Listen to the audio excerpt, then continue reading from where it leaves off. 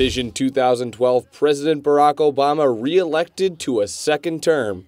Elizabeth Warren wins a decisive U.S. Senate seat, becoming the first female U.S. Senator for Massachusetts. BUTV News at Noon, concluding our election coverage special, Decision 2012. I'm Dee Dee Sun.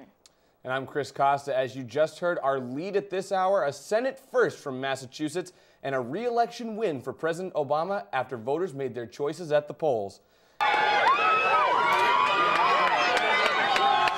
GOP nominee Mitt Romney arrived to the polls this morning to cast his ballot in one of the tightest presidential races in U.S. history.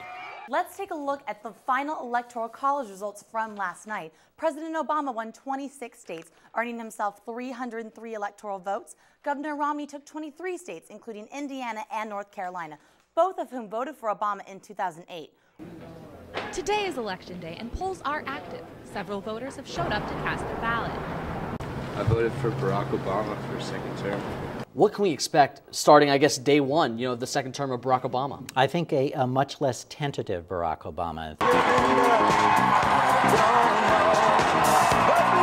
The crowd exploded with cheers and applause last night after it was announced Elizabeth Warren would be headed to the U.S. Senate.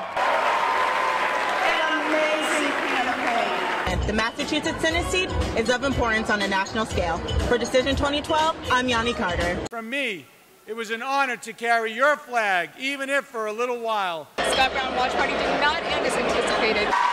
Who will win the seat held by Barney Frank for over 30 years? Will it be Joe Kennedy, who got to start serving in the Peace Corps, graduated Harvard Law, and was an assistant DA? New Hampshire's 4 electoral votes could be the determining factor in tonight's election. For Decision 2012, I'm Brittany Exum. Some great moments. Unfortunately, I blew it in the end.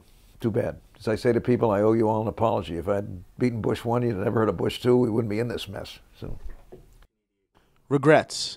Over the past dozen presidential elections, candidates from the state of Massachusetts certainly have some.